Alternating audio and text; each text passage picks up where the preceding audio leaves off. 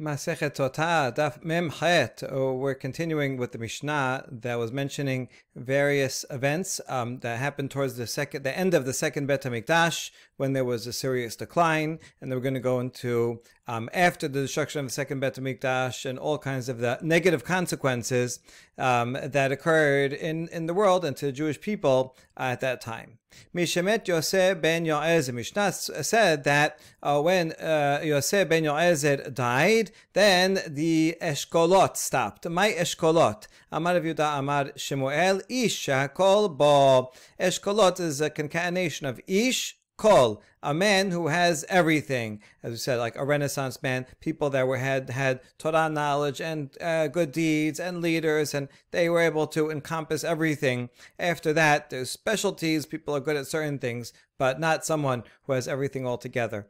Yochanan Kohen Gadol Hebir Hodayat HaMaaser. We mentioned that Yochanan, the Kohen Gadol, he stopped the declaration of Maaser that said at the end of Devarim, at the end of the third and the sixth year, person says, right, I took care of, I got rid of all the Maaser of the past 3 years, I made sure to allocate it and took it out of the house. Why did he stop this declaration? My Ta'ama, Amar Rabbi Yosef b'Rabbi Chanina, Vishen notnino to ketikuno, Terachamana Amar Deyaveh Lalviim. So Rabbi Yosef explained that people are no longer giving the Maaser in the normal way, in the proper way. Why? Because Torah says you should give Maaser Rishon to the Leviim, but at our time we give it to the Kohanim. They're doing this for a good reason. Ezra noticed, this is at the beginning of the second Bet HaMikdash period, that the Leviim, many of the Leviim, too many, stayed in Bavel, they were comfortable there, and they did not come to Eretz Yisrael to come and serve the Bet HaMikdash and to serve the Jewish people in all the ways that Leviim are supposed to serve. Since they're not serving, they don't deserve to get the Maaser Rishon that otherwise would be coming to them. So Ezra said, as a penalty, you're not coming to Israel and serving the Jewish people, so now no longer will you get the Maaser. You still have to separate the Maaser, but give it to the Kohanim instead. So people were doing this for a good reason. Ezra made this takana. Nevertheless, because they're not giving it to the Levi, they can't say in the declaration, I gave it to the Levi.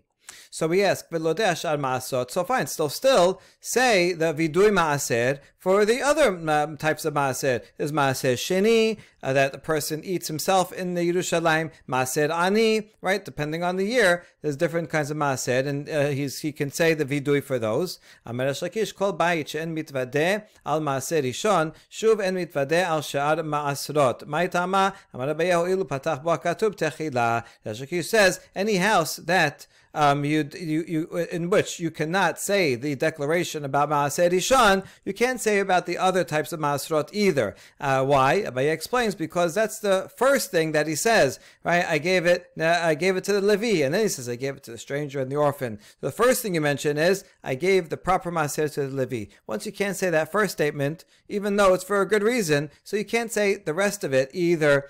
It's an all or nothing, and that's why they stop saying the vidui maaser. Now, miklad afrushe havu mefarshe. So we can see from the this source above that the people were in fact taking maaser properly, except other than the fact that Ezra told them you should give it to the Kohanim instead of Leviim, but otherwise they were separating maaser and doing all the other maasrot in the proper way. Is that true? V'hatanya. Afu bitelet vidui havidui v'gazar al hademai. We have in a Tosefta that Rabbi Yochanan also, he did two things. Not only did he cancel the vidui maaser, he also made another gezerah regarding demai. That if you acquire produce from an amaaretz as opposed to a chaver. Chaverim are part of a group that they commit themselves, they're very careful in Tirumot Maasrot. But a regular Amaretz, most of them, they do Tirumah, because that's very stringent, but some of them take Maaser, some of them don't. And therefore, since people are lax about it, the Amaretz, he made a gezerah that everybody, if you acquire produce from an Amaretz, you have to consider it demai, meaning da'amai, we're not sure the status of it, and you should be, out of stringency, take terumah and maaser also. So it sounds like from here that many people were not taking maaser, and here we have the whole story. Maaser rishon, maaser sheni, miksatan maaserin, miksaten and maaserin. He did a survey in all the borders of Israel, and he found that people are taking terumah gedolah. That's the first 2% that you give to a kohen. People were doing that, first of all, because it's only a small amount, 2%. On average, you can give whatever you want. And this is very stringent because terumah is holy. Only kohen could eat it. It has to be in betahara. So people were serious about that and would give it. But the other maaser rishon, maaser sheni, some people did it, some people didn't, because these types of maaser doesn't have a holy status. Anyone can eat them. Like, you have to give it to a Levi or give it to the Ani, but if they want to resell it or give it, or share it, it doesn't have holy status. It has to be in only by certain, anyone could eat it. It doesn't have to be in betahara. And so people were not so careful in giving the maaser, and so therefore Yochanan went and rebuked them. Marlem banai bo ve'amar lachem keshem shetruma gedolei yesh ba'avon mita kach terumat maaser ve'tebel yesh bahen avon mita. He said, listen, you should be more careful, everyone. Just like teruma gedolah, there's mita bidei shamayim. If someone does not separate the teruma and eats it, and so too terumat maaser and tebel, also there's avon mita bidei shamayim. So you got to take this, within the maaser that you give to Levi. Levi himself gives a tenth of that to the kohen, right? So these are very serious matters. Everybody should take them more seriously. Amad vidkin lahem halokech perot ma'aretz mafrish mehen maaser rishon maaser sheni maaser rishon mafrish mena terumat maaser venotna lakohen. And then he made it. This is when he made this takana. If you buy produce from an amaretz, and so many of them are not careful, so you have to go ahead and make sure to take maaser rishon and maaser sheni from the maaser rishon. You have to make sure to give the terumat maaser to the kohen. Maaser sheni olev ochlo birushalayim, maaser rishon maaser ani mosim achavero alav hareaya. Now you only have to give that part to the kohen, because that only the kohen can eat. However, when you're taking this from when you have this produce from the amaretz, since it's possible that the amaretz did take maaser, some of them do, some of them don't. So then, out of chumrah, you have to separate them, right? You have to designate the part on the right, that tenth, that'll be maaser sheni, right, or maaser ani. So you do have to designate them, or maaser rishon. So you have to designate them. However, you don't have to actually give them. So the maaser sheni, you go and eat it in Jerusalem, because you're eating it yourself anyway. And just in case he didn't take maaser sheni, so you eat the maaser sheni. You're going to eat it anyway. You're going to take it with you when you go for aliyah laregel or any time, and so that's fine. The other is the maaser rishon that's supposed to go to Levi. Maaser sheni is supposed to go to the poor person. You don't have to give it to them, because maybe it was already given to them, and we have a principle. So now he has a monetary obligation to give it to them, right? He separated it out already, so then the rest of it is now not table anymore, right? The other 90%, 80% he can eat. And this, if the Levi or the poor person wants to come and take it, he has to prove that the first amaretz did not take the maaser, and then says, okay, fine, I'll give it to you. But the burden of proof is on the person who wants to take it, and so therefore I, as the buyer, I don't have to prove. I can just separate it, and then if nobody comes to claim it, then I can eat it myself. This is actually what we do today. As in Israel now, when someone has to take teruma maaser, teruma you have to destroy, because everybody's tameh, and so the kohanim cannot eat it. So that's you can't give it to a kohen. However, the other ones, the other maaser, we separate. And then we say, who knows who's a Levi nowadays, right? Let them come and prove that this person, that they're a Levi, and then they can come and take it. Okay, Tarte tiken.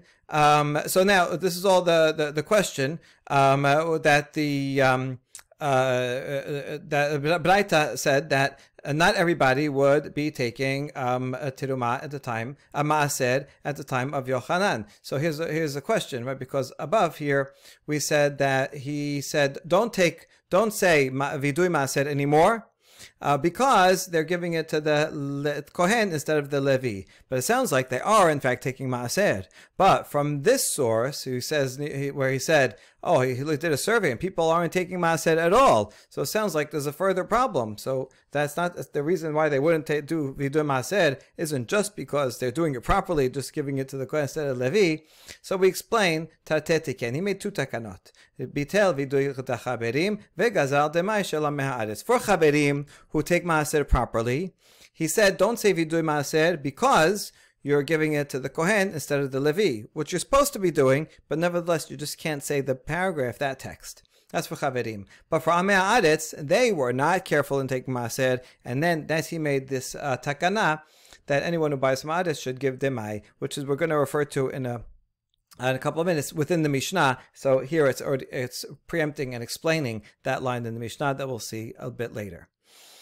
Okay, good. V'afu bitel et ha'me'orerim. Yochanan Kohen Gadol also canceled out the awakeners. What were they? My me'orerim. Amar Chava bechol yom ve'yom shayu omdim leviyim al duchan ve'omrim ura lama tishan Hashem. Amar len v'chi yesh shana lifnei hamakom. So these leviyim, they were very excited about starting the new day in the Bet HaMikdash, and they would awaken the service, the avodah in the Bet HaMikdash, and they would come every morning first thing and say, quote a pasuk from Tehillim. It says, "Awake! Why do you sleep, Hashem?"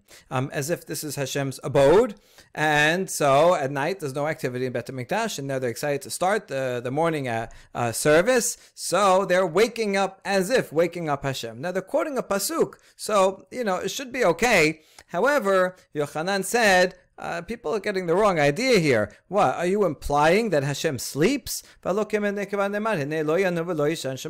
never sleeps. So you shouldn't say this. Rather, what is that pasuk actually about? Rather,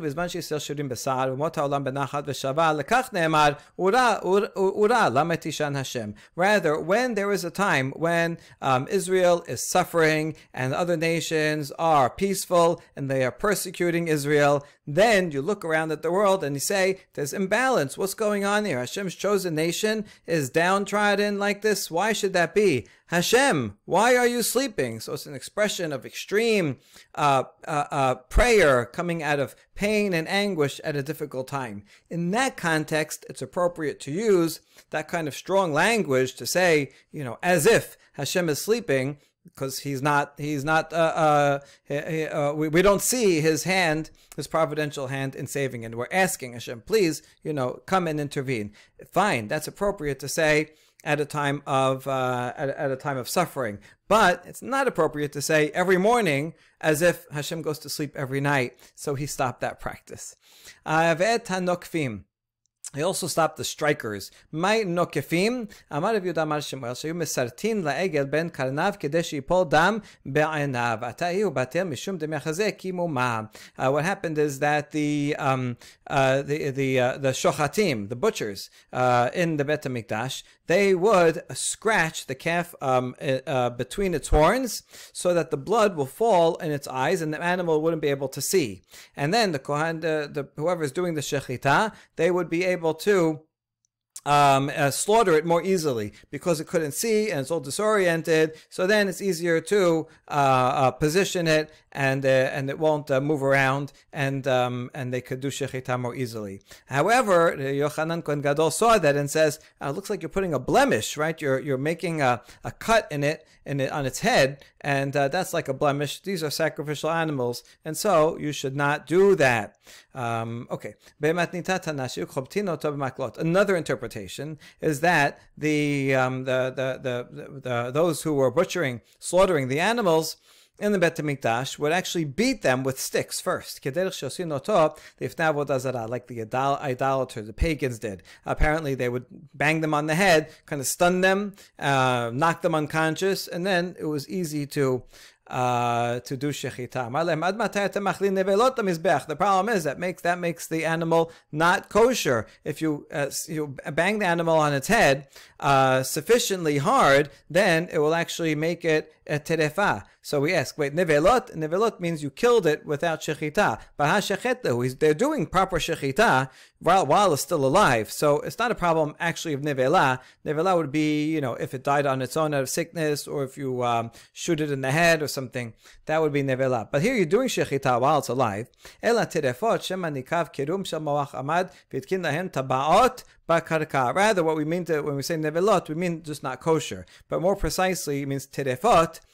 Because if they hit the head hard enough, it will cause a perforation in the membrane surrounding the brain. That's one of the terefot. The animal is not healthy, will not be able to live for a long time, and therefore it's not kosher and cannot be used as a korban. So he stopped this practice, but he solved the problem a different way, recognizing that it's hard to control the animals. So he decided that they're going to put these rings on the floor. This is the mizbeach here. And these are rings, 24 of them. Each group of Kohanim had their own. And so they would put the animal, they would lay it down and put its neck in the ring. And then it wouldn't be able to move, and they could do shechita properly. And so that's the way he was able to solve the problem without these other problematic measures. Ad yamav haya patish makeh b'Yerushalayim. The Mishnah also says until Yochanan Kohen Gadol's time, they were smiths. They were hammering in the streets of Jerusalem during. We explained this during Chol HaMoed. It was permitted to do that. They were fixing things, let's say, that you need for the holiday itself. Right? I need this pot. I need to wear these shoes on the holiday. So you're allowed to do that things on Chol HaMoed for the holiday. However, it was making a lot of noise and disturbing the atmosphere, the festive atmosphere, and so he stopped it. And finally, the Mishnah says, in all that time, people didn't have to go ask about this produce. Did you take maaser? Did you not take maaser? Because he made a gezerah, as we mentioned before, that if you take from Ama'aretz, don't even ask questions, just take maaser, because a lot of the time they don't take maaser. So you know what? We just make a blanket rule across the board. Everyone should take maaser. Okay, next Mishnah. Mishe batla Sanhedrin, batel hashir mi bet HaMishnah shnemar, bashir lo yishtu yayin. From the time that the Sanhedrin stopped, the Sanhedrin was in the Bet HaMikdash, in Lishkat HaGazit, and already before the Bet HaMikdash was destroyed, the Sanhedrin had to disband. Because of the tumultuous time. And so from that time, there's no more singing in the place of feasts, right? When people are getting together and having a party, no more music. And so there's a source of a halacha that is, at least it is on the books, and a lot of halachic discussion about how it applies, when it applies. But basically, no more music when there's no Sanhedrin. When the early Nevi'im ceased, then there was no more Urim Betumim, which the Kohen Gadol wore, and was used as a way of communicating with Hashem and receiving divine messages. Didn't work anymore after the first Nevi'im. Hoshia Hashem ki gamar chasid, kifasu emunim mibnei Adam. When the Bet HaMikdash was destroyed, the shamir, that special worm that was able to cut things, that was gone, and the sweetness of the honeycomb, the very taste of honey and honeycomb, became less sweet. That's Nofet Sufim, and also the people, the people of faith have ceased, right? As this is the source of our prayer, Anshe Emuna Avadu, and it comes from this pasuk, right? Help us, Hashem, because there are no more Hasidim, there are no more people of faith. Rabban Shimon ben Gamliel omer, ha'id Rabbi Yoshua, miyom shechara bet HaMikdash, en yom she'en bo kelala, velo yarad hatal libracha, v'nital tam ha'perot. Further, from the day the Bet HaMikdash was destroyed, there is no day that doesn't have some curse. And when the dew falls, it's not for blessing, and even the taste of fruit has been removed. I mean, we taste fruit, it tastes good, but it tasted better before the destruction of the Bet HaMikdash. Even the fat of the fruit has been removed. Maybe some people on a diet would like this, right? Fat-free fruit. But he means the goodness, the taste of it is gone.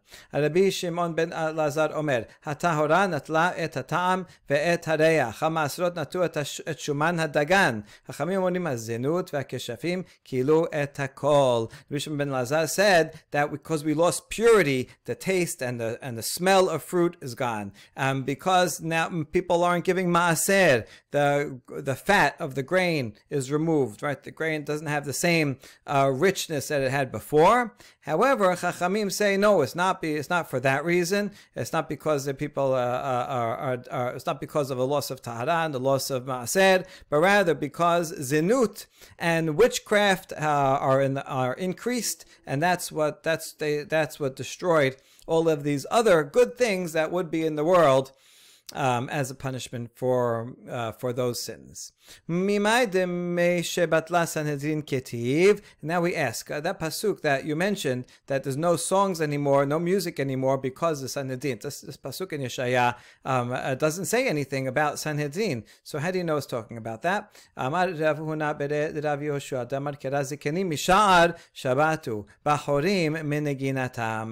Pasuk says that the elders have ceased from the gates. The elders would sit at the gates. This is talking about the judges. And I mean, they also sat in the Bet HaMikdash, but also there was a Bet Din that sat at the gate when people would come and go, and they would sit there be there ready for judgment. And then it continues and says that the young men stopped their music. So you see, it is talking about judges. And therefore, it's talking about the Sanhedrin as well. That once there's no Sanhedrin, there's no more singing. Amarav udana de shama zimra te'aker. An ear that hears song should be uprooted. Amar Rava zimra beta churba besefash nemar kol yeshorer b'chalon chorev b'asaf ki arza ayra. If there's song in a house, there'll be destruction at the threshold of that house. As Pasuk in Sefaniah says, voices shall sing in the windows, desolation shall be in the doorposts, for its cedar work shall be uncovered. Arza ayra. Maiki arza ayra. What does it mean that the cedar is uncovered? Amar Rabbi Yitzchak baita misubach barazim ayirhu. After all, adding to the question, if you have a house that has cedar work, a part of it, then it should be as strong as a city. Cedars are the strongest wood. It's like saying a house that's built with steel beams. So why was that an indication that it would be weak and get ruined? Rather, the pasuk is saying, even if it has cedar wood in it, nevertheless it will weaken if there is music playing in the house. Since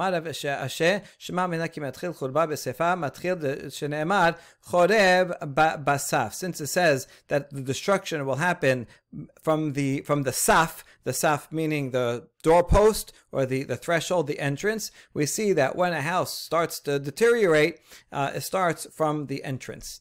And others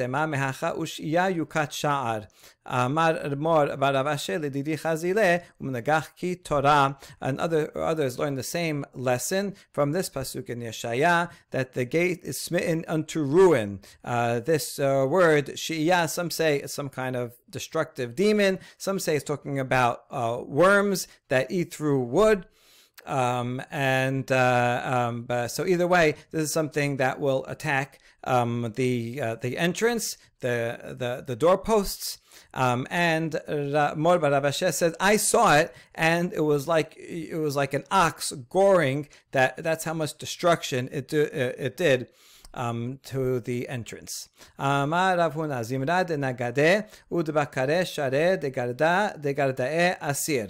so now we're going to explain further what kind of songs. Note, by the way, that usually when people say, "Oh, because the Bet HaMikdash is destroyed, we can't have music anymore," which is true, but it's not specifically for Sanhedrin. Usually, when people think of the destruction of Bet HaMikdash, they mourn over the fact that there's no sacrifices. But sacrifices actually was only one part of the activity of Bet HaMikdash.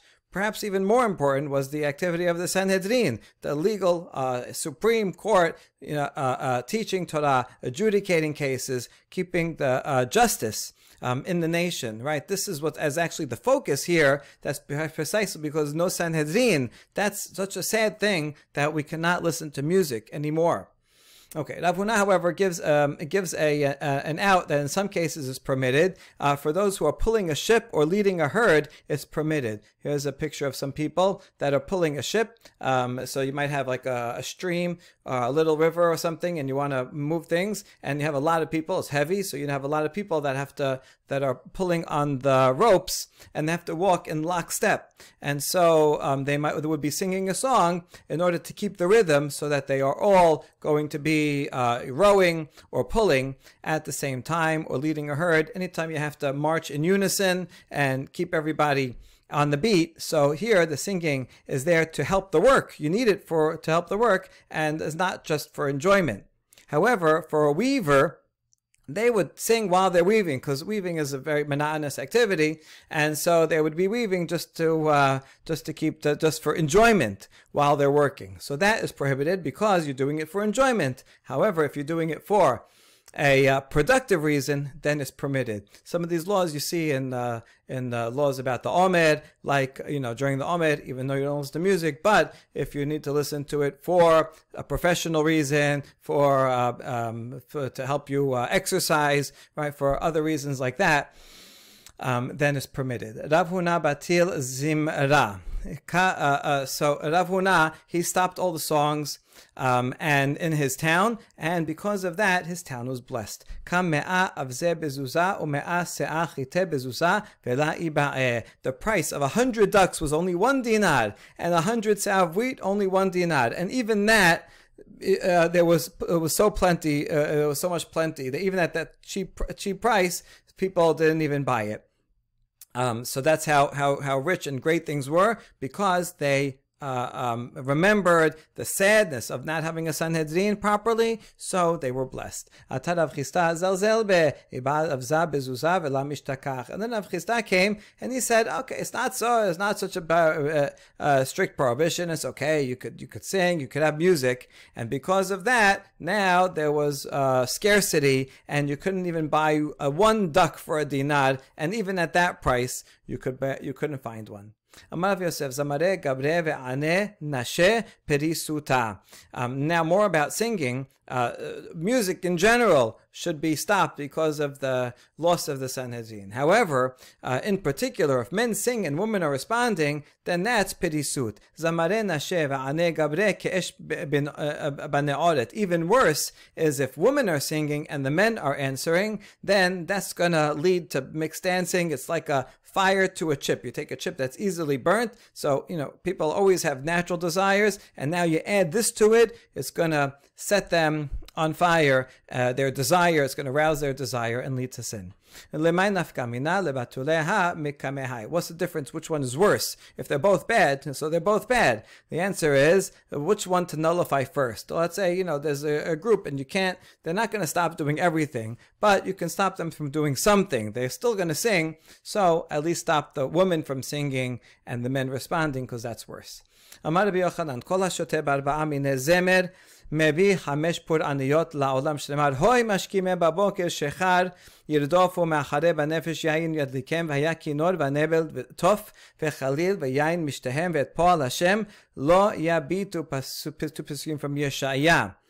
So Rabbi Yochanan says, anyone who drinks wine while there's accompaniment of 4 musical instruments, he's going to bring suffering to the world. As Pasuk says, woe those who rise early in the morning so that they can go and have drinks, or they stay up late until the night and the drinking is they become drunk while the 4 instruments, kinor, nebel, tof, and halil, and they're drinking wine at the same time. But you see from there that that's what they're interested in, just partying and forgetting about everything, and they are not doing the work of Hashem, right? To have a drink once in a while for Kiddush, right? That's okay. But these people, that's their main thing that they're doing. I think you see here the kind of context that they're thinking about when they think about music. Remember, there was no recorded music. So it's not just like, listening to some background music or some blues if you're in a sad mood.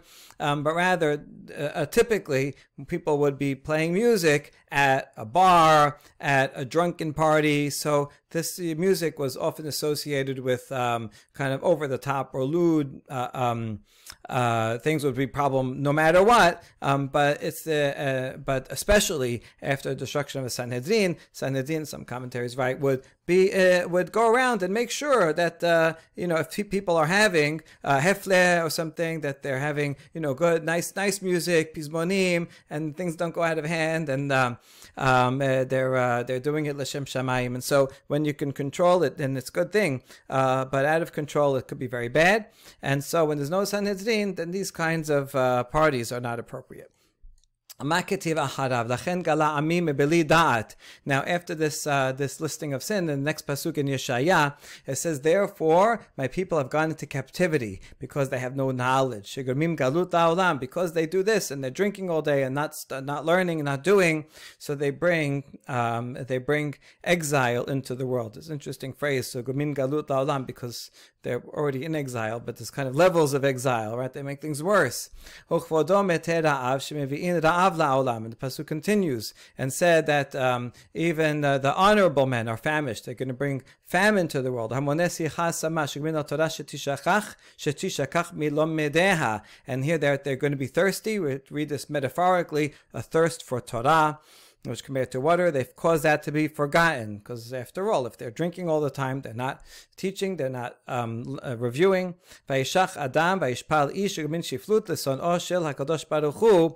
when the pasuk says that man will go down, ish is referring, it says here, the enemy of Hashem, but because we don't want to say Hashem that goes down, but really we mean Hashem that causes God to, as if, be lowered down, because God's glory. These are important people that should be the leaders, the sages, and instead they're sitting and getting drunk and partying all day. So since they represent Hashem's presence in the world, and they're doing this, so they actually cause God's reputation to be lower down. And ish ela kadosh baruch hu shenemar Hashem ish milchama. Hashem is called the ish here.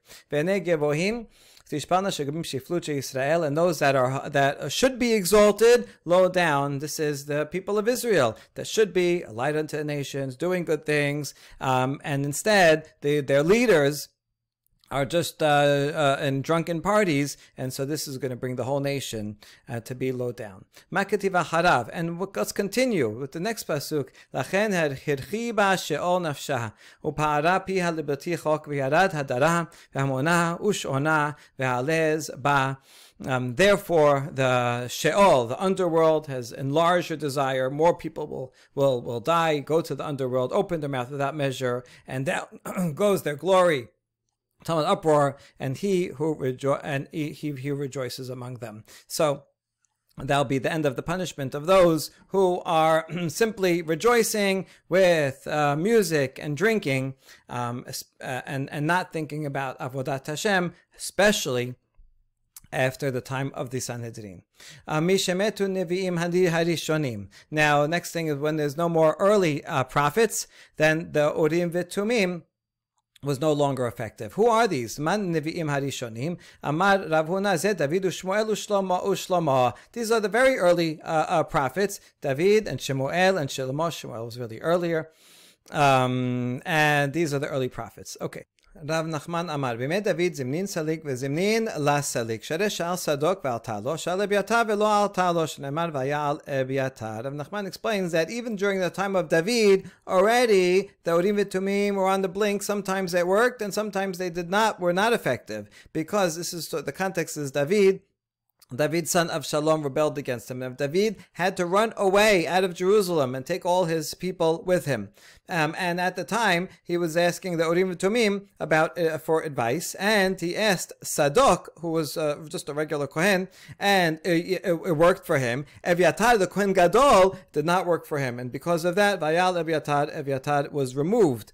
So you see that it worked for one Kohen, but didn't work for another Kohen. So whereas already not working all the time, and then after that it didn't work at all after Shlomo. Metiv Rabba bar Shemuel Vahi lidrosh Elohim b'mei Zechariyahu hamevin birot Elohim ma'ala be'urim v'tumim. We have a question, because here we have a much later king, Uzziah, and he went to ask something from Hashem in the time of Zechariyahu. And so doesn't that mean that he went to ask through the Urim Tumim? And that means the Urim Tumim were effective even much later, many, many years later, after David and Shlomo. And we answer, Lo, but if it does say Urim Tumim here, means he went to ask the prophet, right? When you say, Lidrosh Elokim, he went to ask a prophet, the prophet, can you prophesy and tell me the answer to this? So that's no problem. Tashema. Mishechara bet hamikdash rishon batlu are migrash upasku urim v'tumim pasak melech mi bet David. We have another challenge here. It says that from the time that the first Bet HaMikdash was destroyed, there's no more fields that are outside the cities of the Leviim that's allocated to them, that they get to take that 1,000, 2,000 amot. So that law ceased to be relevant. And Urim V'Tumim also stopped. And there was no more king from the house of Judea. That's true. In fact, after the last kings, Yehoiachin, Tzidkiah, they were the last kings of Judea. Throughout the entire second Bet HaMikdash, we had no kings from the lineage. We did have Chashmonaim, who took upon themselves the title of king, but they were Kohanim, and so that was not really appropriate because they were not from the right. They were not from the right lineage, and so we no longer had any kings from the Davidic dynasty. Navim lachashach adam lomar veyomer hatirshata lahem asher lo yichlu mikodesh hakodashim ad amod kohen leurim ve'ulatumim emor lo ki adam shomer lechavero ad shichyu metim ve'yabo Mashiach ben David. Now, continuing the same braita, you just said that Urim v'Tumim stopped at the end of the first Bet HaMikdash. But if someone might whisper a question to you and say, from quote this pasuk, this is from Ezra, that Tirshata, that's another name for Nehemiah. In Nehemiah, there were people that came that were doubtful Kohanim. They didn't have they didn't have their family tree, and so we didn't know if they were legitimate, proper Kohanim or not. So he said, listen, you can't eat from the Kodesh Kodashim until we have a Kohen with Urim v'Tumim. Now, doesn't that suggest that he's expecting Urim v'Tumim to come back online any day now? And so even in the beginning of the second Bet HaMikdash, they also had Urim v'Tumim, right? Doesn't that mean that? He's like, wait here, we're gonna until Urim v'Tumim comes, and maybe next week, next year, and then I'll let you know if you can eat Kodesh. Doesn't mean that there is Urim v'Tumim, and so don't say that, because they'll be wrong. If someone tells you that, tell them, no, this is like someone saying, right, I'll pay you $100 when the dead come back to life in Tchiat HaMetim, when Mashiach comes. It means like never, right? Or a long, long time in the future. That's what he meant. That's what he meant to say. He said, you this group family of Kohanim, the family. I don't know if you're Kohanim. You cannot eat Kodesh Kodashim until Mashiach comes, right? We'll ask Eliyahu. It's like saying that. It's pushing him off indefinitely.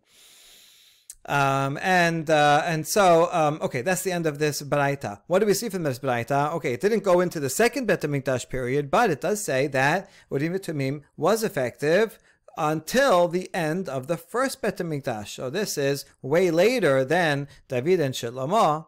אלא אמר רב נחמן בר יצחק, מה נביאים הראשונים לפוקה מחגי זכריה ומלאכי דאחרונים נינהו. Rather, Nachman said that the Nevi'im Rishonim that are mentioned in the Mishnah are not talking about the very early people like David and Shlomo, but rather just means all the prophets throughout the first Beit HaMikdash, and comes to exclude Chagai, Zechariah, and Malachi. They were active at the beginning of the second Beit HaMikdash period, so they're called Achronim, De'achronim Ninhu.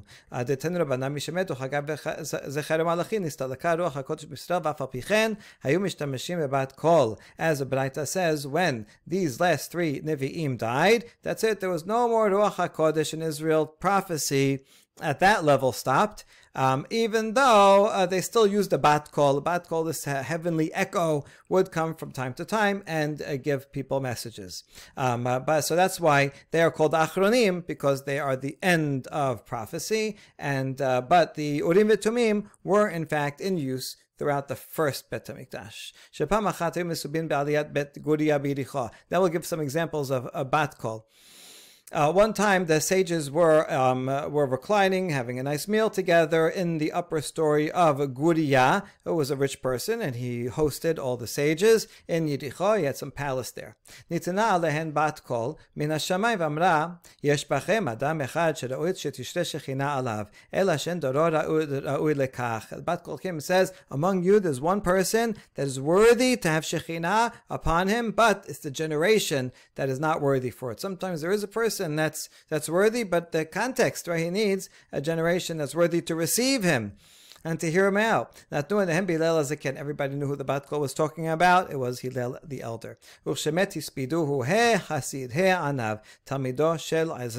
When he died, everybody eulogized him, saying, right, alas for the pious one, alas for the humble one. He was a student of Ezra. He knew Torah like as pristine as from the time of Ezra. ושוב פעם אחרת היו מסובין בעלייה ביבנה. וניתנה להם בת קול מן השמיים ואמרה להן, יש בכם אדם אחד שלא תשרה השכינה עליו, אלא שאין דורו זכאין לכך. Similarly, in the later generation, the sages were reclining in the upper story in Yavne. And the bat kol came and said, there's one among you that's worthy to have Shekhinah, right? Worthy to be a prophet, to be a great leader. But the generation is not ready for him. And so, natnu alehem b'shmuel hakatan, uchshemet ispidu, anav chasi tamido shel Hillel, and everybody knew was talking about Shmuel hakatan, and they gave him the same eulogy. But they said, right, alas, a humble one, a pious one, the student of Hillel, right, because he was just like that, Hillel Hazaken. V'af hu amar bishat mitato. Shmuel hakatan himself said, at the time that he died, so he had a little bit of prophecy. Shimon v'Ishmael leharba, v'chabro hi liktala, ushad ama lebiza, v'akan sagi'in atidin lemete al ama. So he died around the destruction of the Bet HaMikdash, second Bet HaMikdash in 70, and he's predicting that Shimon, that's Rabban Shimon ben Gamliel, and Rabbi Ishmael ben Elisha, the Kohen Gadol, are going to be killed by the sword, and their colleagues are going to be also killed, and the rest of the people for plunder and great troubles are going to happen. So he says, before the war with the Romans, he sees, I see bad things happening, so he is saved from having seen all that by dying before. ואף על רבי יהודה בן בבא ביקשו לומר החסיד הענב אלא שטרפה שעה שאין מספידין על הרוגי מלכות. And there's another person that was worthy at that level, and that was Yehuda ben Baba, and when he died they wanted to eulogize him with the same very special high praise that they only did for certain people that were worthy for Shekhinah, and they wanted to say Hechasid He'anav, but the time would not allow for it, because they would not give eulogies to those killed by the Romans. He was one of the martyrs that was killed during the Bar Kokhba revolt, and they would not eulogize him because the Romans would see, oh, you're eulogizing him, you must be rebels also. And so if anyone did that, they would go and attack those eulogizers as being a part of the group. And so they were not able to eulogize him in public because of that terrible persecution. But really, he was worthy of that praise. Mishachara Bet HaMikdash Batel Hashamir.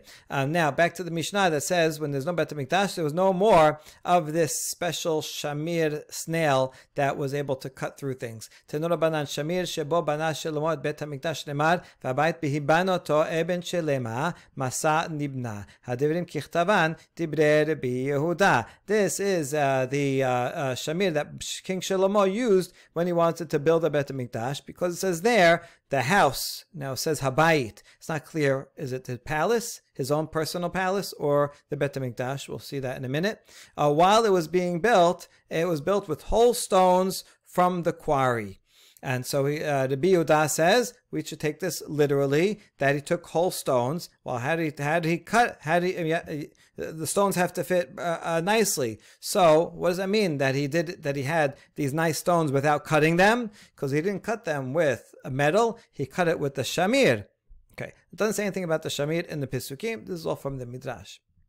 אמר לו רבי נחמיה, וכי אפשר לומר כן, והלא כבר נאמר, כל אלה הבנים יקרות וגומר, מגוררות במגירה. Hold on, Rabbi Nehemiah says. It says in the Pesukim in Nehemiah that these were costly stones and they were sawed with saws. It says that they did use metal saws to cut the stones. Why are you saying that it was the shamir?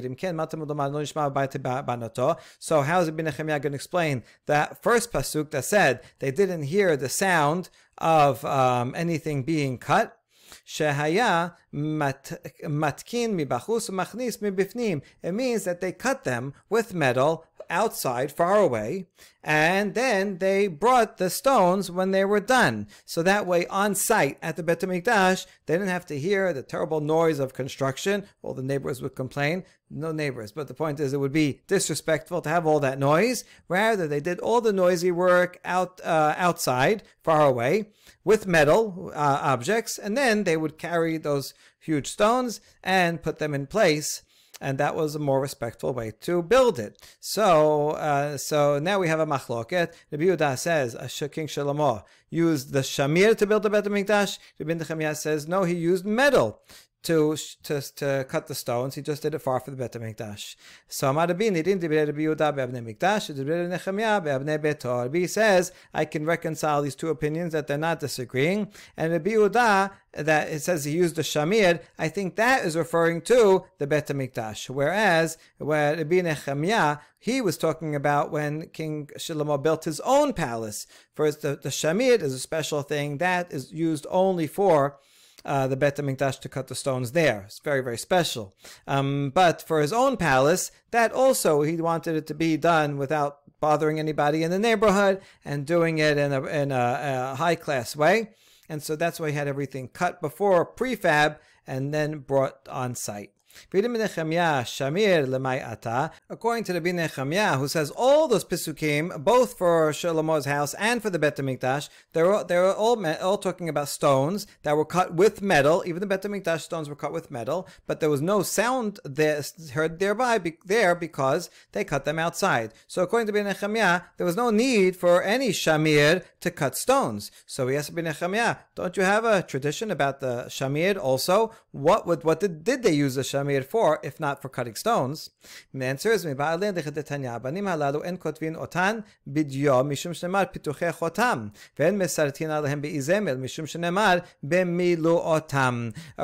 were needed for the stones of the breastplate and the ephod, that you have to inscribe the names of each of the shevatim on it. Now, you can't use ink on it because it says engraved, like a signet ring, and you can't engrave it with a scalpel because it has to be b'milotam in their fullness. And if you scrape the parts of those gems off, then they're not going to be full anymore. They're going to be missing that part that you scrape out. So how can you engrave them? Ela kotev alehem bidyo umar elahen shamir mebachutz vehen nibkaot me'alehen kete'ena zo shenibkat b'imot hachama ve'ena chasera kelum b'ka'a zo shenibkat b'imot geshamim ve'ena chasera kelum. Rather, they would write on it in ink, but the ink was there just as to trace to trace the line, and then they would bring the shamir close. The shamir wouldn't have to touch it. It was kind of like a laser, and they did it from they brought it close to it, and then as soon as it was brought close, the gem would open up in those right where the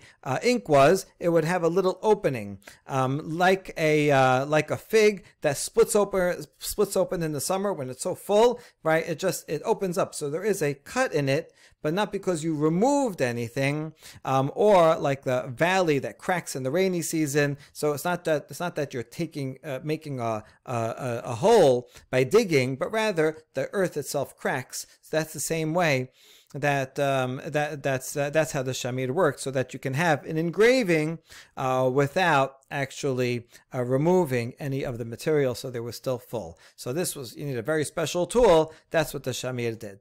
Tenor banan shamir ze b'riyato keseora mesheshet me bereshit nivra. Shamir was very small, the size of a kernel of barley.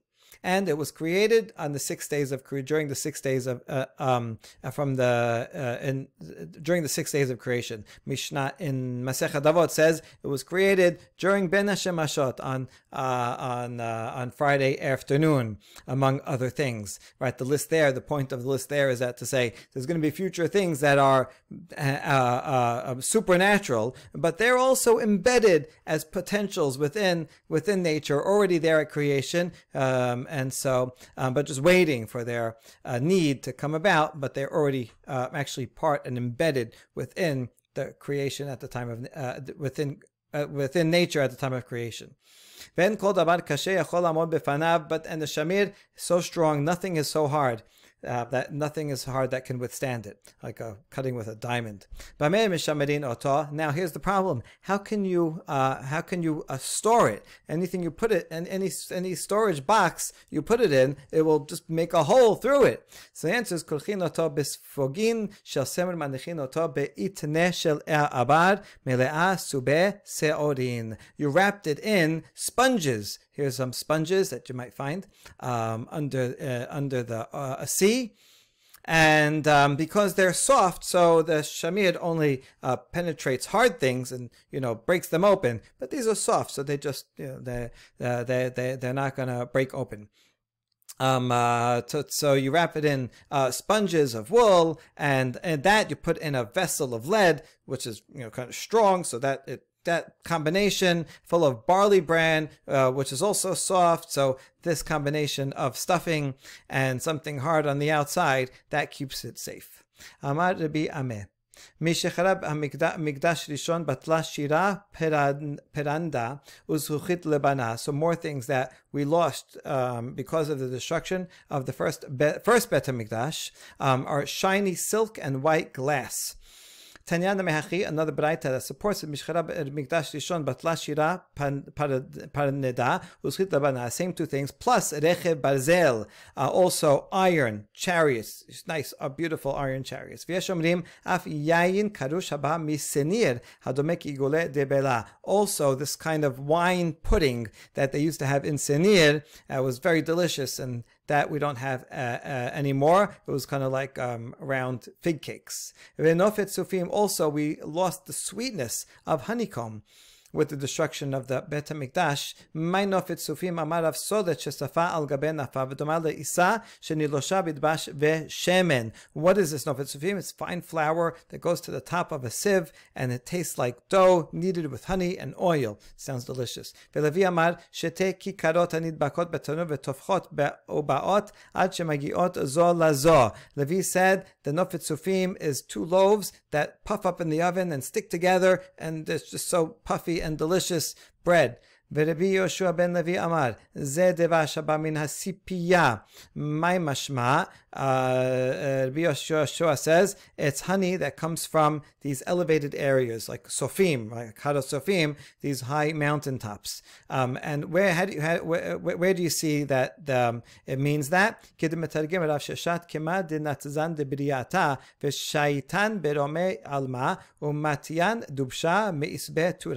learns it from the Targum Unkelus for this pasuk in Devarim, that says Emori that live in the mountain, they came to upon you, Bnei Israel, when you tried to illegally go into the land, and they vayiketu etchem b'seirat choma kashet tasena hadevorim, and they chased you like bees chase someone in that place. The Targum adds in a little bit to that and says like bees that spread out and fly all over the world and bring honey from mountainous plants. So you see that they come from the mountains, and so that's what it's talking about. Tanan hatam kol hanisok tahor chush medebash zifim vehasapichim. Now that we talked about this zifim, nofet sufim, we're going to talk more about zifin and sapichim and devash. So there's a Mishnah in Masechet Machshirin that says any liquid that's poured is tahor. They're talking about a case where you take from a tahor, a cup, and you pour it down into a tameh vessel. And the halacha is that the tum'ah of the bottom vessel does not travel through a stream of water to the top one. This was a huge debate. The Dead Sea sect has a letter where they specifically talk about it, and they think that the water does make a connection and the tumah does flow even upstream through a water connection. The rabbis say it does not. However, even the rabbis agree that when you're talking about devash zifim, honey that's thick, and if you're pouring it, or wafer from a batter for wafers, like a pancake batter that is thick, and so when you pour it, it's too viscous, and that actually does make a connection. And even if you pour it downwards, the tumah of the bottom vessel will go through that upwards towards the top vessel. It's more like a solid than a liquid. Now, we ask, why is it called zifim? It means zifim like ziyuf, to falsify. It means this is honey that's so sweet, even if you add other ingredients like flour and stuff, it still tastes just as good, because that's how rich it is. Resh Lakish amad al shem mekomod dichtiv zif vatelem ubolot, or another interpretation is based on the place where it comes from. It's called zifim because it came from a place called zif. And there's also, we see this as a place name. When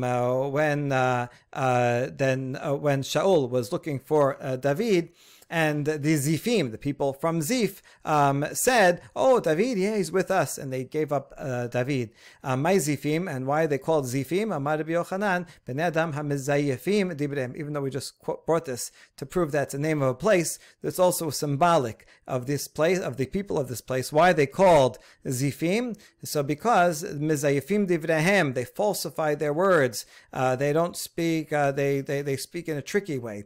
Rabbi Elazar Omer al Shem Mekoman dichtiv zif vatelem ub'alo. So the first opinion says they're the ones that spoke deceitfully, and they said, "Oh, David, you want him, right?" And they gave up David, and so they spoke badly. Whereas Bielazar says, no, it just happens to be a place where they were from, Zif, and that would be the proof that we have that Zif is in fact a place name. All this was a tangent to talk about the sweetness of this honey that has ceased after the time of the Bet HaMikdash, and we'll see a little bit more tomorrow at the last daf of further things that we have lost out on with the loss of the Bet HaMikdash. Baruch Adonai Leolam, Amen ve'Amen.